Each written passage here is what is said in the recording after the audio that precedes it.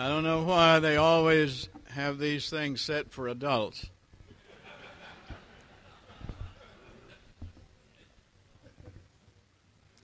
Well, I am grateful to Dr. Morris for the invitation and this opportunity to be with you. And I'm being overwhelmed by the programs going on and what's going on in this building, not only eating but exercising. I would feel guilty about that over there, but I am myself a 6-mile runner. I don't run it every day, and I don't run it all at once. That's what I've accumulated over 11 years.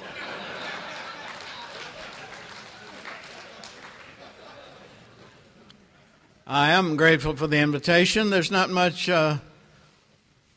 of a market for old retired seminary professors. We have the reputation of being about as exciting as an okra sandwich. But some people are kind to us and invite us to come, and I'm grateful. And look forward also to the worship this evening at St. John's. I want to talk about prayer during that service. Several people have asked me where I am. I've retired several times. I can't figure out how you do it. So I'm in my third retirement. I live up where Tennessee and North Carolina and Georgia meet in the Southern Appalachians. They meet every morning for breakfast, and I live right there. I am the director of a center that works with the poor. We work with the extremely poor. And we work through the Head Start program. 90% of children in Head Start are at or below poverty line. And we are trying to develop programs that enlarge and improve the self-esteem of the poor. We feel like some way to break the cycle, anything to break the cycle of dependence on others financially, handing a hand out, being on the dole, and everything has been tried. What we're doing is providing music and art and stories for children. We have added exercise. We tried to call it dance, and it didn't go over with some of the churches there that we were teaching dancing. So it's rhythmic motion. But we were encouraged to do it by the Head Start program because of the obesity of children now. So we have included that in the program. And it's freestanding. We raise money. We beg, borrow, steal, embezzle, whatever we can do to get the money. And we have 8 trained and professional musicians and storytellers who go to the Head Starts in North Georgia, Western North Carolina, Eastern Tennessee, and we reach 1,200 3- and 4-year-olds every week. That's what I'm doing. I'm in the same thing you're in, just at a different approach and a different level, but same definition. And that is, we are trying to create a community of health, a healthy community where it is good to live and to raise a family, where it's a good place to be sick, it's a good place to get old, it's a good place to die. A healthy community. And I'm glad the clergy are here because we've got to figure out ways to maximize the one great advantage we have over all other professionals, and that is we have congregations. Doctors have their patients, and lawyers have their clients, and merchants have their customers. But a pastor has a congregation, a community already formed that can be, with proper education and nurture, can be a healthy place for everybody. I've been going to some big meetings since I retired. Mostly have been meetings between clergy and physicians. One in Atlanta, one in Kansas City, and in George Washington University Hospital in Washington, D.C. And I've heard some big talk and some interesting things, and I want to share 2 or 3 observations from those meetings. I know this is a clergy meeting. I understand there's also a meeting of physicians sometime. These that I've attended, the 2 were together. My first observation is this: the doctors are talking. Doctors didn't always talk. Now, Dr. Edmund Pellegrino, Georgetown University Hospital, I heard him say, I think about 15 years ago, that the greatest single advance in the practice of medicine in the last 50 years is the doctors now talk to the patients. And that is a big jump. Part of the mystique of the doctor was wrapped in the silence. Everybody asked, when you get back, or one of your family members gets back from seeing the doctor, the question's always, what did the doctor say? Nothing. Yeah. I know the doctors that cared for my family, which I was born and raised up the road here at Humboldt. We lived out in the country, and doctors would usually come rather slowly, way out in the country. Usually the patient had died when they got there, or before they got there. But I remember Dr. Penn and Dr. Osler, Dr. Spangler, and Dr. Williams. Never heard any of them say anything. Dr. Williams took out my tonsils. And I noticed that he would hum. He never said anything, but he hummed Blessed Assurance all the time. I didn't know how bad off I was. Doctor humming Blessed Assurance. But they never said anything. But now the doctors talk, and that's one of the things we enjoy about our physicians down home is they talk to us. I was invited about 3 weeks ago to spend the day with the doctors at neonatal care at Emory Hospital, Crawford Long Hospital, part of the complex. Spent the day with these doctors in neonatal care, and the whole assignment for me, they were together 3 days. How do you talk to families, to patients, to interested persons? And they came together. They were given assignments about a condition of a child in neonatal care. They had 10 minutes to prepare. They could not use overhead projectors, any kind of technology, any kind of extra equipment, no PowerPoints. Just say to the family and friends, here's the situation with your child. And it was an extraordinary thing. They just grew tongue-tied. These brilliant doctors, but how do you just say it? And brought home again the truth that I have encountered in myself and others, and that is talking about something serious is about as difficult thing as you can do. Well, the doctors are talking, and the doctors are talking with the clergy. Now, there was a time when medicine and religion were all the same. Before Hippocrates, it was all the same. If you had an ache or a pain or an illness of some sort, you went and offered a sacrifice at the idol or offered up some prayers at the temple, whatever, to take care of the problem. He separated the two and made medicine a matter of observation and reasoning and connecting lines of cause and effect, and rendered a great service to medicine and to religion. But the doctors and the clergy are talking now. Now, in order to talk, you've got to have enough in common to be able to talk. And they have a lot in common, both well-educated, both highly regarded in the community until they demonstrate otherwise. Both are dedicated to the care of people. Both operate with a very strong and clear code of ethics. They're both professionals. They have enough to talk about.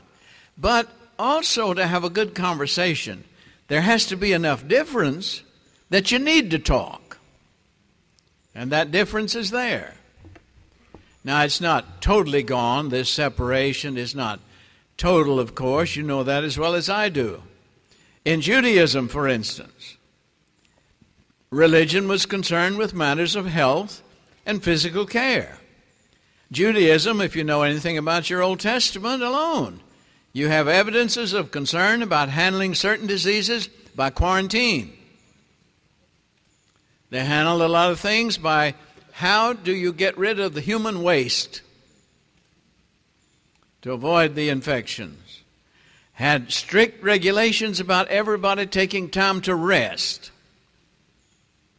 Had a lot of concern about diet, what you eat, when you eat, how much you eat, is all a part of religion in Judaism, and it's not too far away from Christianity. Jesus was concerned, as we know from the Gospels, with mental conditions. A man living in the tombs, naked as a jaybird, screaming at night. Everybody wanted to get rid of him. He had mental disorder. Spiritual disorder. The woman came and washed Jesus' feet, dried his feet with her hair. She was a woman of the night, a woman of the city. Jesus ministered to her. Physical conditions. But I notice Luke, who writes most about it, Luke, who was himself a physician and a minister, used the same word to talk about the work of Jesus when he was talking about handling mental condition, physical condition, spiritual condition. The same word was used concerning his administration. It's sometimes translated saved. Go in peace. Your faith has saved you. What is the word whenever it involves the body? Your faith has saved you. When it involves mental disorder, saved you. The word means made well again, made whole again, made complete again. And Luke, the doctor, uses the same word of that kind of completeness of a person's life by the ministry of Jesus. The early church was very concerned about getting rid of superstitions, and there were many. For instance, in Matthew's gospel, he talks about how many epileptics came to Jesus. The word translated epileptic in the Greek language is selenes. Selenes. If you put that over into Latin, it's called lunatic. It simply means somebody who's been struck by the moon. Explain this condition by a certain relationship to the moon. And Jesus dealt with that matter. The early church was concerned about hospitality. But hospitality got sticky and still gets sticky if you think about the implications of hospitality when those you take care of in your home become ill. Or they arrive at your house and you give them hospitality and they're already ill. Now what do? Out of hospitality comes hospice and hostel and hospital, and all of it grows out of the church's concern for this. So I don't want to give Hippocrates the credit of totally separating them. They cannot be. The conversation goes on, and it is increasing all the time. I am struck by the fact that in many seminaries, there's team teaching between PhDs and MDs. Team teaching. Students are put through, sometimes against their own will, rigorous clinical pastoral education programs, getting acquainted with other caregivers in the community. The conversation is getting thicker in med schools. I noticed that over 2/3 of all medical schools have courses in religion and spirituality. Over 2/3 of the medical schools. That's extraordinary. On a local level, the parish nurse. Up in North Georgia where I live, there are 35 parish nurses sent out with their healing arts from the church. In the area of public health and other areas, it's just extraordinary, the contact. And it is increasing. But the observation I want to make at this point is that among a lot of clergy, there's not much talk. So much of the talk is initiated by the doctor, medical doctor, and it is not embraced gladly by a lot of the clergy. And I've been trying to figure that out. When I went to George Washington University in Washington for that conference of medicine and faith or faith in medicine, whatever it was. All kinds of medicine people were there. Not many faith people were there. The invitation was to Muslim, Jewish, and Christian, leaders, deans of seminary, all kinds of things like that. And I mean, you could count us on one hand. And doctors were around there just thick as fleas. And why the imbalance? Well, said the director, we've had difficulty getting the clergy to respond. I said, I would have thought they'd said, well, finally. No. So I've been trying to figure that out. Maybe you already know why the clergy haven't responded to this new openness in the relationship of faith and healing, medicine and health, whatever you want to call it. I think I have one or two guesses.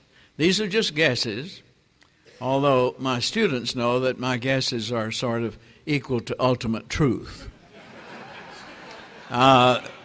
One guess is this. I think many of us, it's true up in the mountains of North Georgia where I live, that there still is the idea of what was called in the 60s and 70s, God of the gaps. The gaps in knowledge, in philosophy and science and medicine, wherever the gaps are, we can insert religion. They don't know. It's religion, it's spirituality, it is God, it is faith. But then when they make a discovery, it shrinks our territory. And the more they know, the less we get to brag about. And I use the areas of ignorance to insert God. And they go along here and come up with an idea, and then it becomes proven truth, and then it becomes a medicine or a practice, and there goes my little mystery. The more we know, the less we believe. These guys are not on our team. That's common to some of the ministers in the mountains. I hope you understand what I'm talking about. Ministers in my area like to do things like this. You know, she went to Dr. So-and-so, and he told her she probably had 6 months. That was 5 years ago. You know. Instead of celebrating, it's kick them in the groin they didn't know.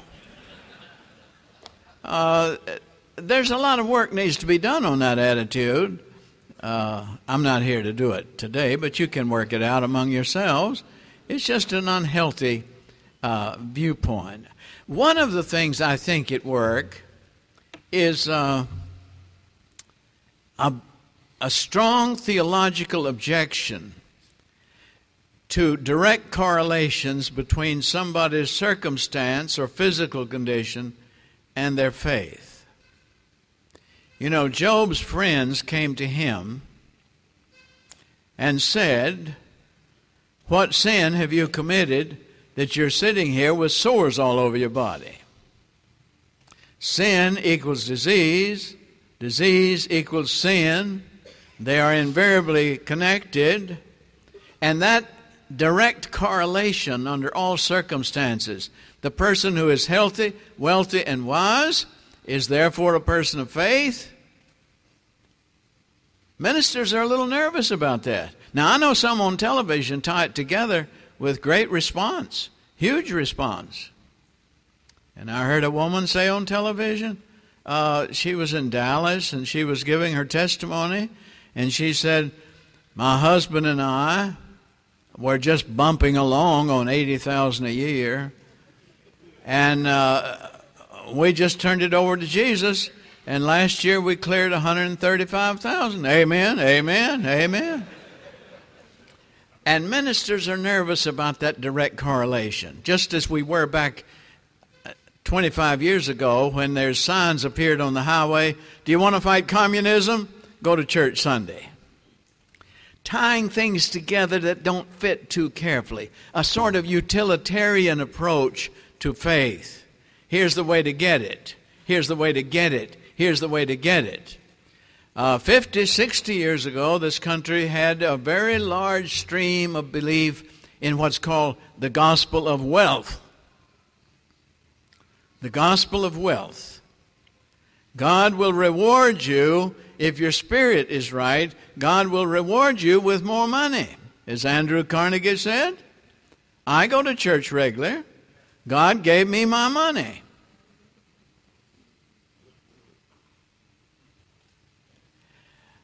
A bishop, an outstanding bishop in this country, bought into that, and he said, godliness is in league with riches.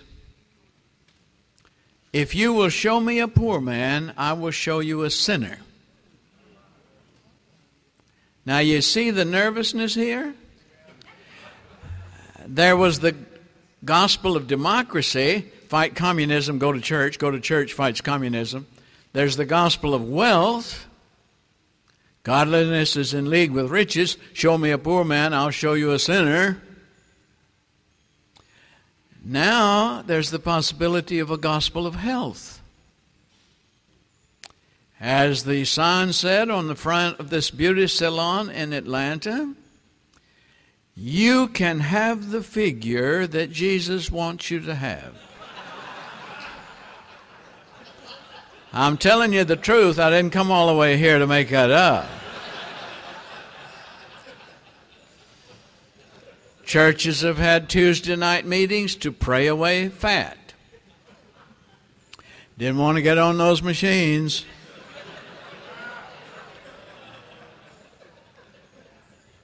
I'm a good bit concerned that we think of the relationship between your faith and your health in a more complex, more profound, and more meaningful way. It is one thing to have the description of health and a deep spiritual faith, spiritual life, and then to prescribe it and say it always works, it always works, it always works. That is a little bit frightening to me. The difference between description and prescription. And the reason it bothers me is we're in such a consumer society. Medicine and doctors and all I use to improve my body, what, for health? No, for appearance. I use my religion for what? I want a religion that'll help me feel this and feel that and feel something else. And it's a consumer attitude. And I hate for both medicine and faith to get caught up in the consumer ravenous appetite. And it has to be broken somehow or another. Everybody I have heard and read representing medicine, I think probably the most prolific writer is Harold Koenig over at Duke. But I've read a lot of the books, and there is no question, and there is no question in my mind, that there is a direct relationship between the spirit and the body, the whole person. But then to sort of build in guarantees or make hay out of that or make money out of that is very disturbing and very consumeristic. I remember hearing Harold Koenig, who is strong in the connection, said we must be careful to remember that the proper exercise of faith is our relationship to God, not for things we're going to get for it. And here's a man who has done studies on the relationship between attendance at church and blood pressure. And he does all these field studies and writes about them and all like that. But he says, watch it, watch it, watch it. Because what is a gift of a relationship to God can become, for some people's mentality, can become a kind of commodity. And then you can get on television and radio and in the papers and sell it. There's a difference, a big difference. I think since we're gathered as clergy, I might mention some things that the clergy might do in response to all this. I regret in some areas the sort of I'm not ready to talk mentality among some clergy.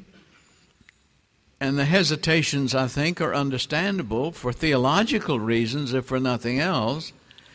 But I would like to suggest that we maximize what is available to us. For instance, training in ethics. I don't know how much training there is in the medical school in the area of ethics. But clergy could generate in every community conversations on ethical issues. Let me just take one about which I know very little, the others absolutely nothing. One is the matter of relieving pain. A friend of mine is now retired from MD Anderson in Houston, Stratton Hill, he's an oncologist, he's become an expert on pain and relieving pain. And he travels all over the world talking to any kind of group that will listen about relieving pain. I said, well, at least you get a good ear from the clergy. And he said, I get a negative ear from a lot of clergy. I said, why? A lot of them say, well, that pain is necessary to purify the soul.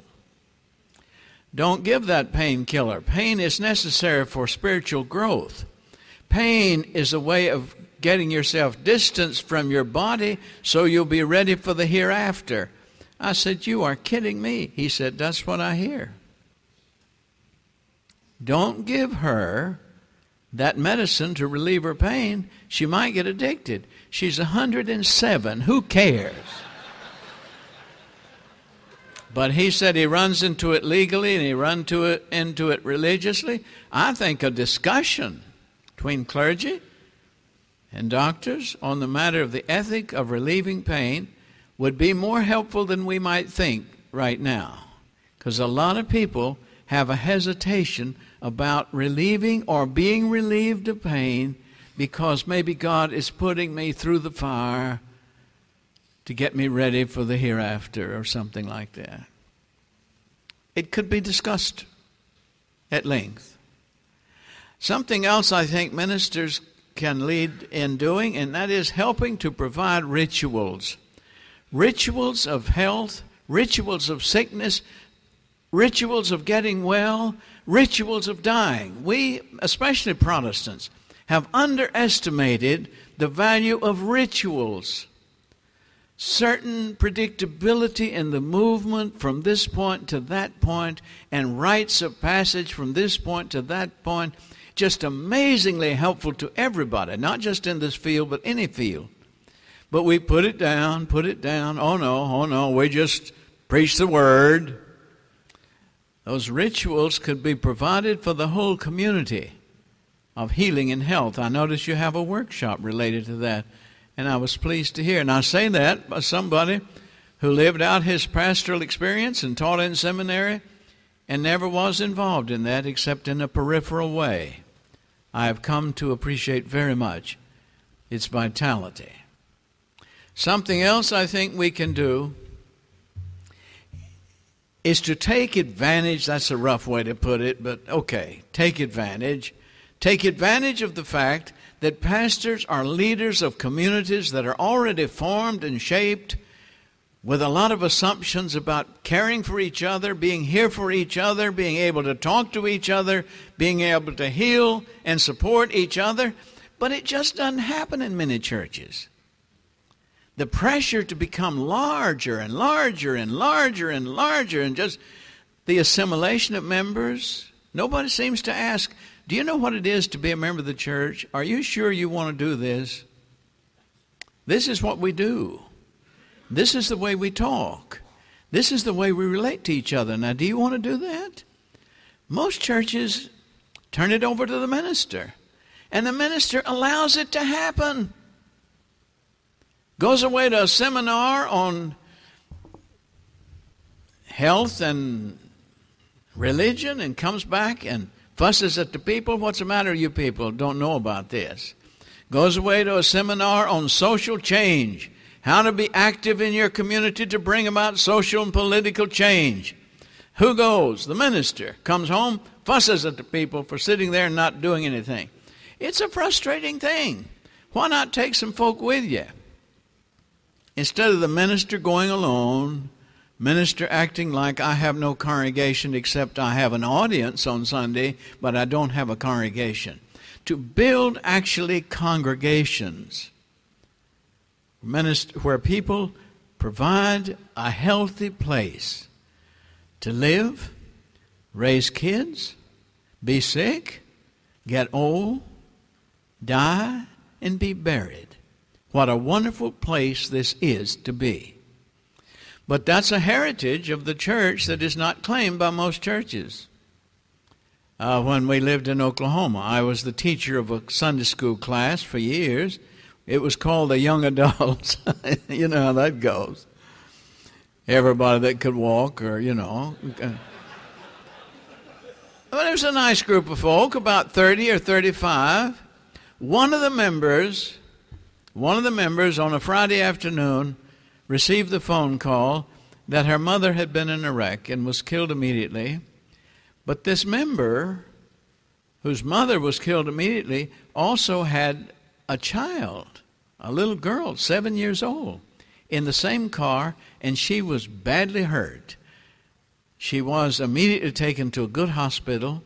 Her brain was swollen. They had to drain fluid from her brain. They were trying to get the brain to shrink, come back down. It was life or death, and will she have permanent effects, all like that. Mother dead, daughter, critical condition. It happened on Friday afternoon. Sunday morning, here she was. Marilyn was in the Sunday school class. Now, these people in that Sunday school class had been together for years. And you know what most of them said to Marilyn? Marilyn, what are you doing here?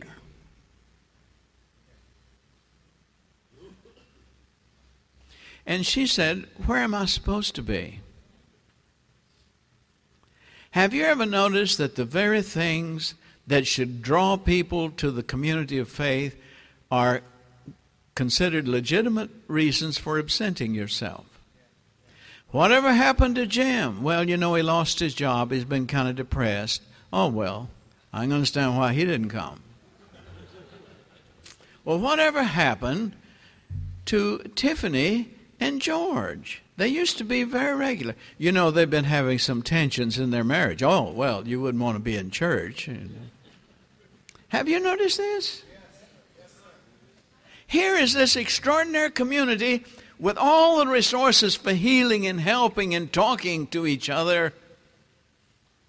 And the minister's just kind of butting his head against the wall. We ought to do more and we ought to do more. I don't have an answer except there is one. For the church to become the church. I think some of us are going to have to swallow our pride and not measure our ministry by what size the church is. And have we been upwardly mobile in terms of salary and all that? Have we really created a healthy place to live and be sick and die? A wonderful, wonderful goal for any church. I remember on one occasion, Jesus dealt with a woman's problem. It was moral. And he dealt with her and dealt with it. And said, go in peace. Wonderful expression. But where was she going to go?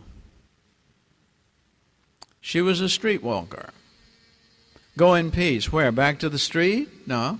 Back to the family that's thrown her out? Where's she going to go? That expression, go in peace, cries out for a church. There's somewhere you can go. You'll be accepted, assimilated, talk it through, and who knows what will happen. You see it in a few cases. I remember in a town in Texas, close to one of those prisons, it's a sort of I'm leaving prison, halfway out and halfway in, and they had a Sunday school class in this church. And I was visiting there. And they said to me, well, Fred, why don't you teach that class? They don't have a teacher, really. They just sort of do it themselves. And I said, well, they can do it themselves this Sunday. Well, sit in there. See what you think. Well, they were reading the Bible. couldn't believe it, really, but they were. They were reading the Bible. And they were in Mark 5, about the fellow that had all the demons, and the demons went into the pigs, and the pigs went into the sea. And one of them read the text, and there was total silence. And someone said, maybe if we had it in a different version. So somebody read it in another version. After about 3 versions, there was a person there whose life just looked all dissipated. And he just looked at that, and he said, well, that's the damnedest thing I ever heard of. And we started talking about it. And we were not talking about the demons and the pigs going into the sea. We were talking about ourselves, about demons, and what this means. It was just an extraordinary class. They had one thing in common. Within 6 months, they were going to be out of prison. Now, surely we can find something that would cause every class, every congregation, to be such a healthy, healthy place as that. Of course, being a reverend myself, when he said that's the damnedest thing, I flinched and said, tisk, tisk. But it was so refreshing to me to hear such an open embrace and assimilation, application of Scripture. I am, as I said, overwhelmed by what all you're doing. I've passed, Nancy took me by several buildings, said we do this here and we do this here, and there's the clinic over there, and here's wellness and prevention and healing and all that, and just, wow, it's happening right here. It's extraordinary. I commend you, all of you, who take advantage and contribute to this marvelous work. Is it of the church? Yes. Is it of a community? Yes. Is it of God? Absolutely no question. Thank you.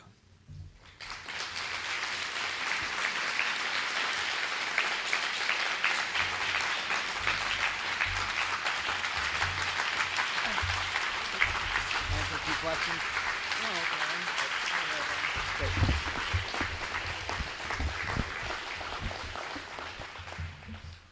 Well, I think you would all agree it was worth coming for just for that. It was truly wonderful. Fred's agreed to answer a few questions, so now's the time to ask. We've got about 5 or 10 minutes before our break, so I think probably anything is fair game. So surely somebody has a question?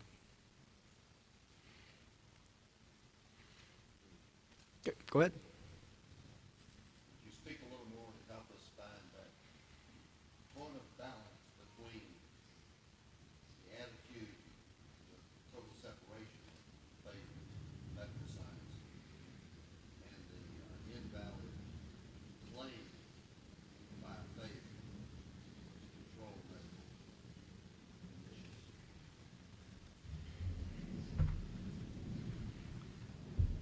Well, as you know, the complexity of a matter lends itself to all kinds of distortions, and finding a balance is a very important question. I think if one takes your eye off of this extreme or this extreme and let the whole of life for yourself and for other people be a life before God, and let God give the gifts of healing and health and saving and whatever, just to reorient instead of calculating and measuring. I'm nervous about the correlations that calculate or measure. I don't even think in those terms. Let me put it this way. I am a firm believer in prayer, but I'm not a firm believer in people telling about what was an answer to prayer and what wasn't. I was once down in Alabama, stayed with a group after a church meeting, and they had a person sitting at the dining table of this home. There were about 20 people there. A person at the dining table with a sort of adding machine, and went around the room and people told what prayer they had answered that week. And they were tallied up. And I said, what are you all doing? They said, we're going to prove to everybody that God answers prayer. And the prayers, there was a woman who'd wanted a trip to Hawaii, and she and her husband had gone. And so that was clicked on there. And there was someone else that had gotten a new fur coat, and that was down there. And there was a young woman there that had always wanted a date with somebody named Mike, and he had asked her. Well, that was put on there. And when I was there, they had already over 200 and something answers to prayer.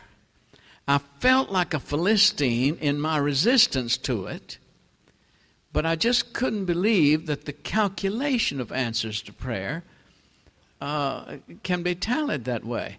And they said to me, I said to them, I'm a little nervous about the ease and the facility of this calculating. I said, Jesus sweat, as it were, drops of blood in his prayer life, falling on the ground and all like that. And we sit around here adding this stuff up while we're having cake and coffee. And there's something about this doesn't fit me. Don't you believe in prayer? And I said, yes. Don't you believe God answers prayer? Yes. But I have to leave it somewhere. It's maybe a cop-out. I admit it. But there is a mystery. There is that life, that beyond my ability to calculate, before which I sit. And that is the God of providence and care and love. But for me to tally off how God does it, I haven't been able to. I just answer best I can by saying to reorient faith, if faith is toward God, and believe that the blessings of that trust in the goodness of God are showered in ways we can't figure.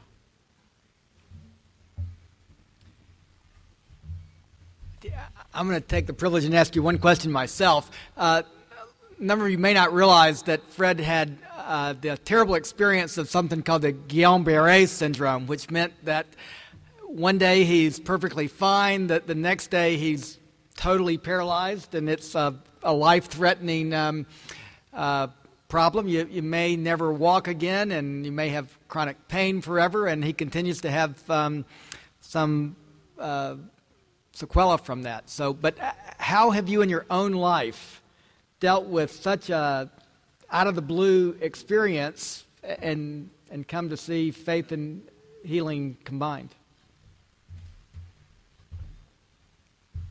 Well, it was a shocking experience to have a disease that I'd never heard of and to be paralyzed in the DeKalb General Medical Center.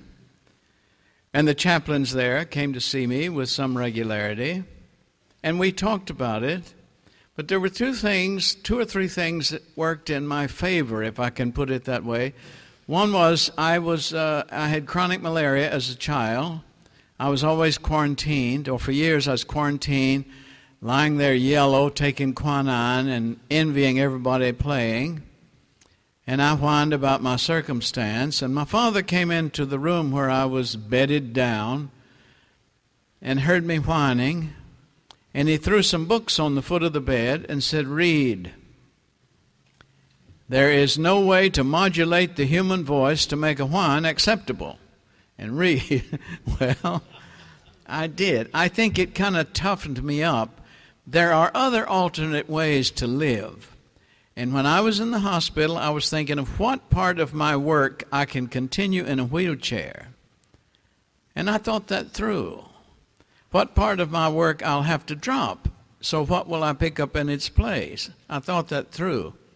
But frankly, Dr. Morris, the main thing was I was 64,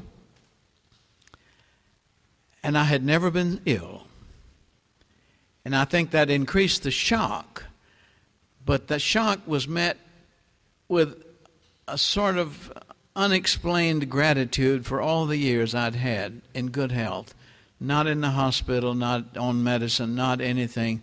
If I can have 64 years of such wondrous health, maybe it's my turn. I had prayer. The chaplains prayed for me. All of those things were factors.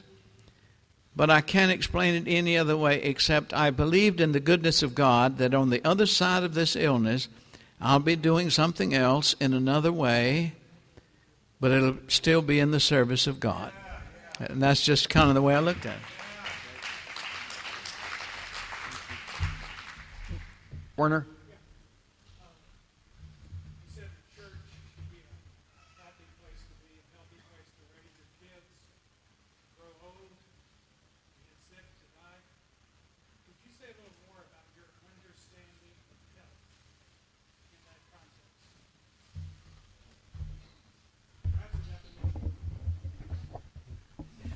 Yeah, by health, I mean that all aspects of our life together.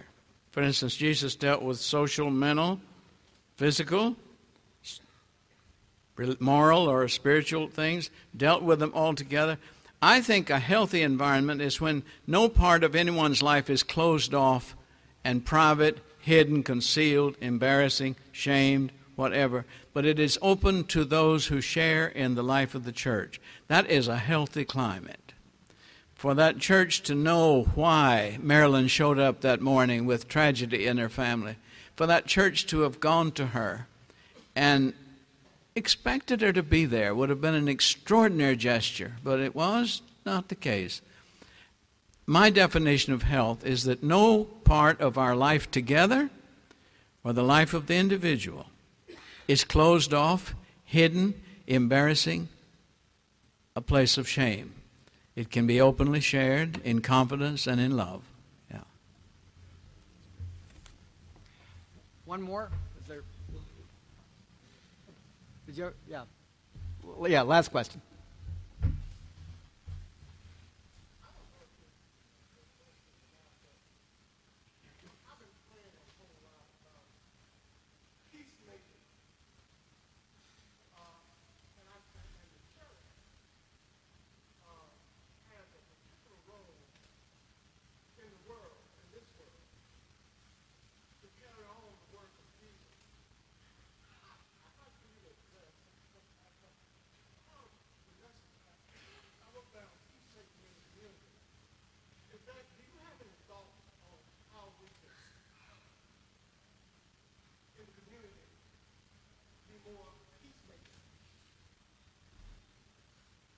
More peacemaking?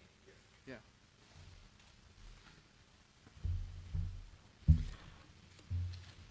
Well, I don't think of peacemaking as a project or something that we just take on, but the development of all of our relationships so that the energy that's expended in the relationship, when that is broken, we move to that point. Peacemaking in the world is demonstrating the presence of Jesus in our lives together. I think the church can model what Jesus referred to as the realm of God. I think that is possible. And if we believe in God and the power of God, that expands. It's not isolated, insular. Don't let the world get in on you. Don't let the world do this. Be careful and watch out for the world. I don't see it that way at all. That your relationship to God and to the other person is one of peace. And when that is broken, you speak about it and you act about it with some real courage. The polarization in the congregations that I visit now is just unbelievable. How did we let that kind of sickness take over? This one woman, pastor of a large church in Washington, said, I can't preach anymore because they can't hear it. And I said, why, are you fussing at them? She said, no. But they have their antenna up so high, just listening for one thing. Is he for or against the war? Is she for or against the war? Is she for or against the president? Is she for or against this? And they can't hear the good news.